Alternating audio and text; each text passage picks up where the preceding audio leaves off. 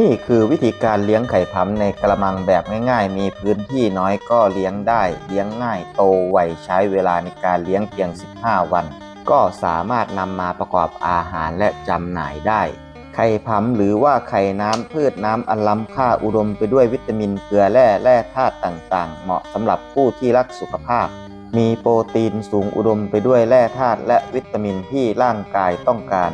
วันนี้จะมาตอบคำถามเพื่อนๆที่ถามมาว่าทำไมต้องปิดฝากระมังของการเลี้ยงไข่ผำด้วยปิดเพื่ออะไรมาดูกันเลยนะครับ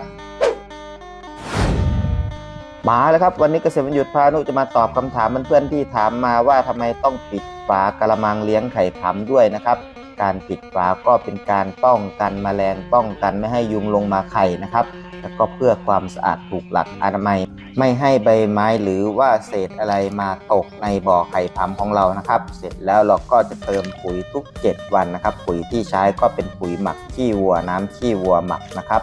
ก็เติมเข้าไปแบบนี้แบบง่ายๆหรือว่าท่านใดไม่มีก็ใช้น้ำซาวข้าวนะครับใช้น้ำหมักซาวข้าวสามารถทำใช้ได้เองนะครับเกษตรวันหยุดพานุแนะนำวิธีการทำไว้แล้วนะครับส่วนขี้วัวหมักก็จะทำให้ไข่ผำเราขยายไวโตไวเหมือนกันนะครับน้ำซาวข้าวก็จะทำให้มีกลิ่นหอมก่อนนำมารับประทาน3 วันเราก็จะเติมน้ำหมักน้ำซาวข้าวเข้าไปนะครับเคล็ดลับในการเลี้ยงไข่ผำในกระมังแบบง่ายๆเกษตรบัณฑิตพานุก็แนะนำไว้ทุกขั้นตอนนะครับวิธีนี้ก็เป็นวิธีการเติมปุ๋ยแล้วก็เติมออกซิเจนให้กับไข่ผำนะครับปล่อยไข่ผำไป1 กระมังเราปล่อย2 ช้อนก็จะได้ไข่ผำประมาณ10 ช้อนนะครับ8 ช้อนถึง10 ช้อนนะครับเราเลี้ยงแบบง่ายๆกระมังเล็กๆเพราะว่าเคลื่อนย้ายสะดวกยกง่ายนะครับไม่หนักนะครับเราใช้การเลี้ยงแบบเลี้ยงในกระมังนะครับคนแบบนี้เป็นการเติมออกซิเจนนะครับการเลี้ยงไข่ผำเราก็ต้องดูแลทุกวันนะครับมาปลุกเขาตื่นคนให้ออกซิเจนแบบนี้ตอนเช้าทุกวันก่อนไปทำงานนะครับถ้าน้ำลดเราก็เติมน้ำเข้าไปอีกนะครับเติมน้ำให้เสมอขอดเดิมนะครับแล้วก็ปลุกตื่นนะครับก่อนไปทำงานก็จะมาดูแลไข่ผำนะครับก็ถือว่าเป็นการสร้างรายได้ในระยะสั้นนะครับใช้เวลาเพียง 7-15 วันก็มีไข่ผำรับประทานแล้วนะครับ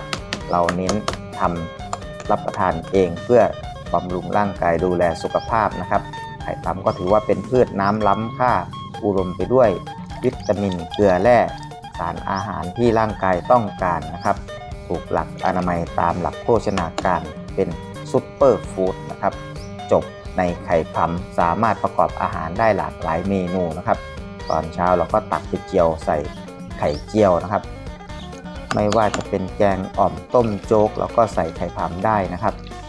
แล้วก็เติมน้ำนะครับเติมน้ำให้เสมอแนวเดิมนะครับครึ่งกระมังนะครับแล้วก็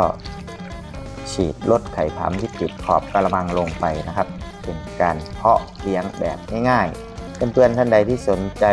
พันธุ์ไข่ผำก็อดใจรอนิดนึงนะครับช่วงนี้กำลังเพาะขยายพันธุ์ให้อยู่นะครับเพื่อนๆก็สั่งจองเข้ามาเยอะนะครับจะมีชุดทดลองเลี้ยงให้นะครับชุดทดลองเลี้ยงไข่ผำเกษตรวันหยุดพานุกำลังทดลองทำการส่งให้อยู่นะครับว่าส่งไปแล้วจะเสียหายหรือเปล่านะครับตอนนี้ใส่กล่องไว้แล้วนะครับ